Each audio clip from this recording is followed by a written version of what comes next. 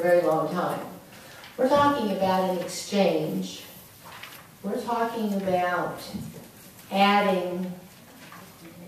setting the poverty rate at 400%, which is going to mean about 75% of the population of the state of Arkansas would qualify for Medicaid that would be on this program.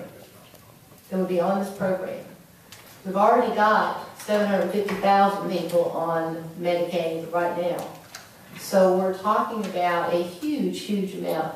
Are we setting up, which leaves, in my mind, a very small number of people who would be just plain old citizens who would be able to, like you, who would be able to qualify basically for an exchange?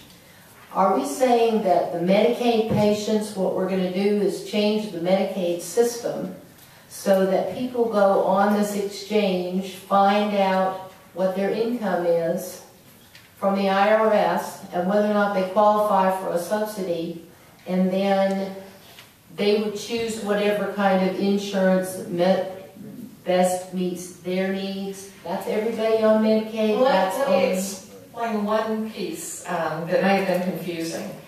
The Medicaid eligibility will be up to 139% of the poverty level. So everybody under 139 will be Medicaid.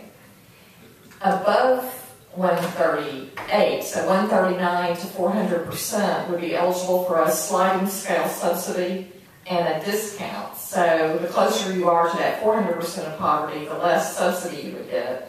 But it's to make the premiums affordable. And it's estimated taking everybody between that 139 and 400%, the average subsidy would be $5,000 a year for someone.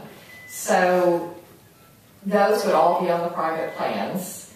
They would get a subsidy as long as their income did not, there's a formula. So even in Arkansas at 400%, if the cost of the premium was low, they may not get a subsidy, but nobody over that 400. So they're not on Medicaid. That's one.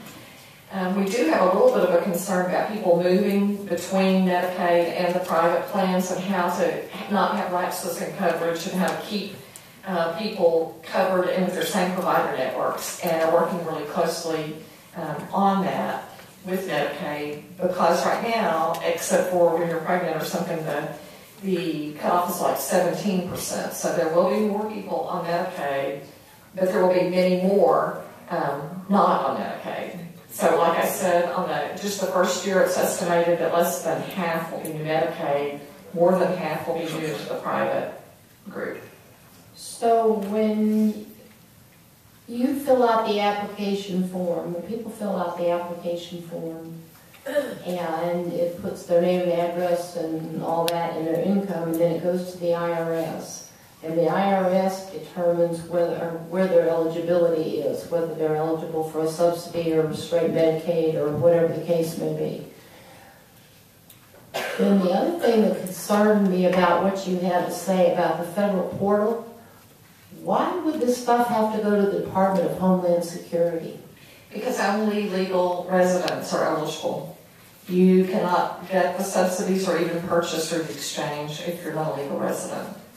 And that has to be determined by Homeland Security.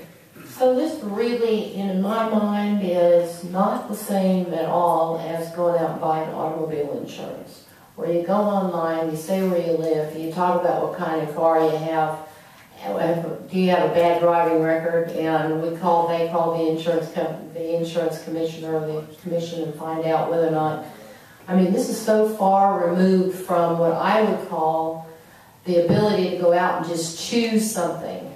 When you have the federal government so tied into everything, who makes this determination then if somebody has a job and they're not on unemployment anymore, they have a job, how their income level changes and whether or not they have a subsidy and what kind of insurance they ought to be able to have? And I mean, it is complex, and that is one of the things that we're working really hard. First, let me assure you on the security, and that remember now with no pre-existing conditions, your health information doesn't go in here, but your income does, and it's protected by IRS. They're very concerned about that, and they are the ones that confirm it. So somebody says what their income is. It goes to the federal hub that takes it to IRS to verify and say, yes, that's right for this person. Of course, that's based on last year's tax returns.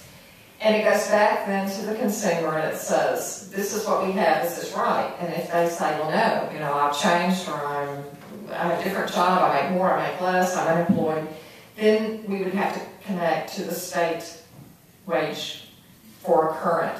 Medicaid is run on current, the exchange is run on your last tax credit, or tax.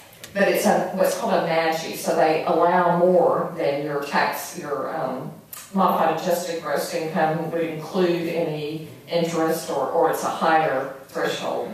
So it would check to see what your IRS was. A lot of people don't file taxes, and then it would go back to a local wage statement in Arkansas. So what happens then for those people who don't pay taxes, don't file taxes, and if the present law, federal law, says what it is, and that folks would have to pay a penalty if they don't have insurance? I mean, it's so much government. How do you go back and check those things? This makes this exchange more than an exchange of just going out and buying insurance for your car or health insurance for your family. I mean, it's so much more complicated than that. And I wonder. And I want people to not have to not pay in what they owe, or have to pay back so much when they're low income already. So we need to get it right on the front end. That's a lot of what has to go into planning to get it right. It was complicated. My question is about who are we planning for here?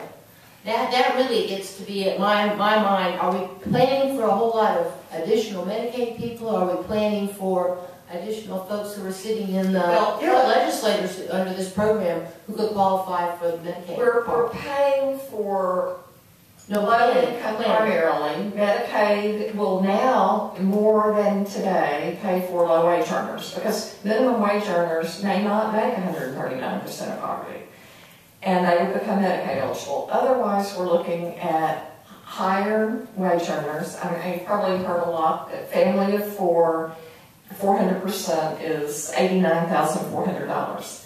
But the average insurance premium may be unaffordable for that family. So we're looking for a plan where people can access coverage, because really frankly we're all paying for those who don't have it now. And so this will be a way that all of our rates lower. Might I, Representative English? Thank you. This really, Turn your microphone on. this really, I mean, that is, she's exactly right, and that is a very complex scenario, and we don't need for it to go to the feds. All those questions and all that involvement with our people. So that, we're not in control of, state of Arkansas is not in control of those provisions there. Right. See? And so, and I'm not your best salesman for affordable health care. I'm not. But I'm not in control of that either. But those provisions will prevail if it stays intact, no matter who has the exchange. It'll be there. And so when you call, when you have a problem, and there'll be plenty of them. You know, we got to have somebody here that can help you. That's the bottom line of this thing. And if it all goes away, it goes away. Okay, that's fine.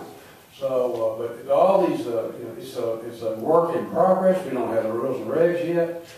We won't have them off for months and months and months. But what we're talking about here is at least have someone you can get to here when all these questions come up with this federal program. Good question, Representative English. We don't. Next, do you have another one? No, that's Thank you. Next.